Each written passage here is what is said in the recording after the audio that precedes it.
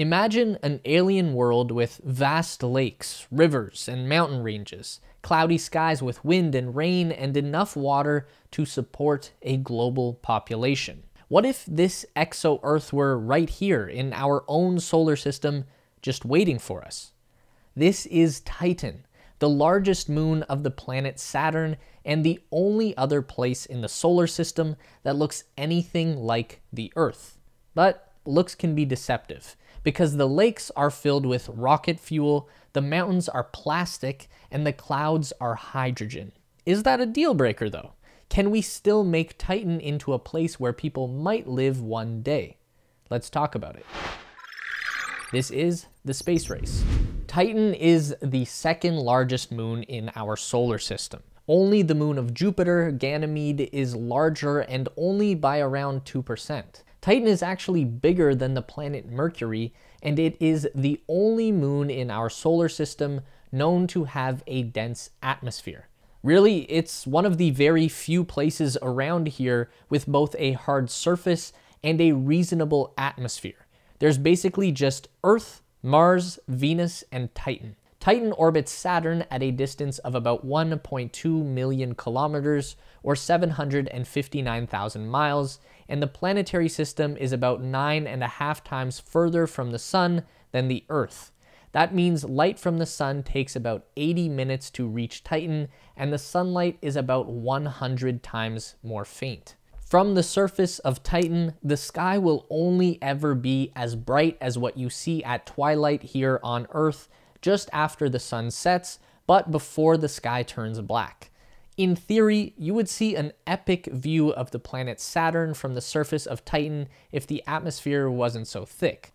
Because of its relatively small size and low gravity, the atmosphere of Titan extends 600 kilometers into space, about 10 times higher than Earth's. At these high altitudes, the sun's ultraviolet light splits molecules of nitrogen and methane, then recombine into a variety of organic chemicals. These compounds form a thick orange haze that blocks our view of the moon's surface with the naked eye. The pressure of the atmosphere on Titan is about 60% greater than on Earth, so the weight of the air would feel about the same as swimming 15 meters or 50 feet below the surface of the ocean. But the force of gravity on Titan is only about 14% of what it is on Earth. It would make for a very strange experience. In theory, you might be able to fly on Titan just by strapping wings to your arms and flapping hard enough, like Icarus style. Thumbs up the video if you're brave enough to fly a wingsuit on Titan, because God, I would be terrified. Methane vapor in the atmosphere condenses into clouds and rains down onto the surface as a liquid, where it fills a vast network of rivers, lakes, and seas. The reason that methane exists in liquid form on Titan is because the surface temperature is down around negative 180 degrees Celsius, or negative 290 Fahrenheit. That's about the same cryogenic temperature that SpaceX stores methane to use as rocket fuel in the Starship. Titan has dozens of methane lakes and 3 seas. The largest sea, known as Kraken Mare, is around the size of Texas and could reach depths of 200 meters or 650 feet. Solid hydrocarbons formed in the upper atmosphere also make their way down to the surface of Titan and gather like sand that forms into vast deserts of dunes around the equatorial region. These grains have more in common with plastic than they do with rock. We know that there is a lot of propylene on Titan, which is the key ingredient in the plastic number 5 that we use to make food containers. Underneath the hydrocarbon sand is what looks like rock, but is actually crystalline ice. The ice forms into mountains through volcanic activity where liquid water erupts out of the surface. Imagine a volcano with slush instead of magma that rapidly freezes solid into a jagged ice mountain. The frozen surface of Titan is a crust that is about 200 kilometers or 125 miles thick, and that crust is floating on top of a subterranean ocean of liquid water that is just a bit thicker than the outer crust. Underneath that is a solid core of silicate rock. Okay, so Titan sounds pretty nuts. But is it somewhere that humans could actually go without facing certain death? Probably, yeah. It wouldn't be easy, but it should be possible. The biggest advantage to Titan is that it has a dense atmosphere with lots of pressure, but not too much pressure. That means we would not need a pressurized spacesuit to walk around on Titan the way that we would on Mars, and that is a big win. The biggest downside to Titan, however, is the temperature. Humans would freeze solid really fast if exposed on the surface.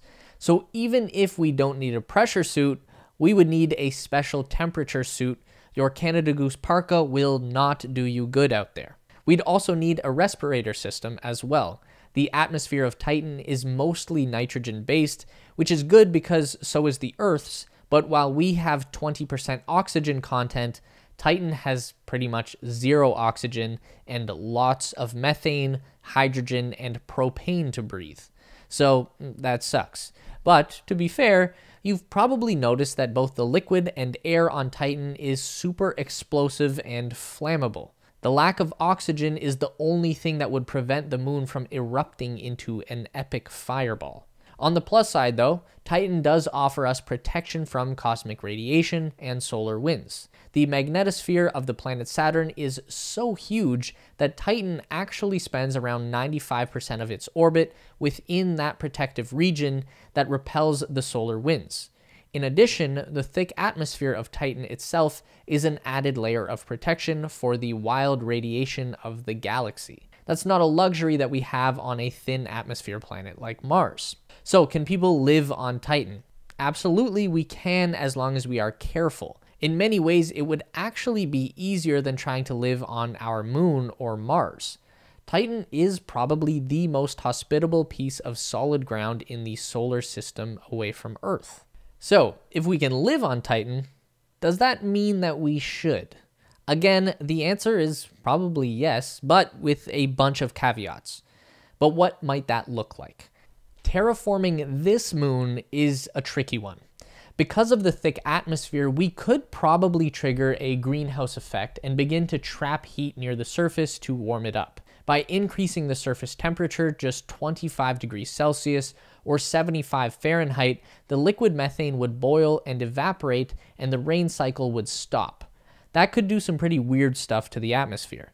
And if we kept raising the temperature up to a comfortable level for human beings, then at some point along the way, the water ice surface of the moon would start to melt away, leaving us with a massive ocean world. The closest solid ground would be the moon's core at 450 kilometers or 280 miles deep. We could maybe find a middle ground, say bring the surface temperature to around negative 20 degrees Celsius or 70 Fahrenheit. That would keep the ice frozen, but also allow for people to be comfortable when exposed to the air. In that case, you would be perfectly happy in a Canada Goose jacket and a breathing mask. Though that kind of plan brings us dangerously close to melting the whole planet accidentally if the climate shifts warmer for any kind of reason. The question is, would warming or thawing Titan out into an ocean world be any better than just leaving it as it is? I would say probably not. The surface of Titan is hostile, but useful. There are entire deserts of hydrocarbons just waiting to be turned into plastic that can build anything we need in terms of shelter and infrastructure. The rivers of methane can be harnessed to produce hydroelectricity, which will be key because the sunlight is too weak to make for a reasonable energy source. The high nitrogen content of the atmosphere could make it a great place for growing plants. Nitrogen is fertilizer. We would still need a greenhouse and a source of artificial sunlight for photosynthesis, but there's potential. Here's my favorite thing to think about. Could there already be something alive on Titan before humans arrive? Life as we know it could not survive on the surface because there is no oxygen and no water. But there could be life out there in the galaxy unlike what we know. Water is the solvent of life on Earth because it dissolves more substances than any other liquid and therefore can carry valuable chemicals, minerals, and nutrients along with it. What if the same could be true of methane? Cornell University researchers have played around with this idea and actually modeled a hypothetical life form that could thrive in a liquid methane environment. The researchers imagined a cell membrane made from nitrogen, carbon, and hydrogen. In their model, this showed good stability, a strong barrier to decomposition, and a flexibility similar to that of cell membranes on Earth. Imagining methane-based sea monsters and krakens and stuff is obviously pretty cool, but realistically, if there is anything that qualifies as alive floating around in there, then it's going to be more like a tadpole at best, and probably something like algae in a more practical sense. But alien algae is still cool as shit. Then there is the underground ocean. That's made of water, and we know that liquid water supports life. There would be no light, of course, so we'd have to imagine a habitat something like the deep ocean on Earth, which already has some crazy alien-looking stuff living there. There could be all kinds of weird bioluminescent fish-like creatures under the surface of Titan. But obviously, we don't know very much for sure.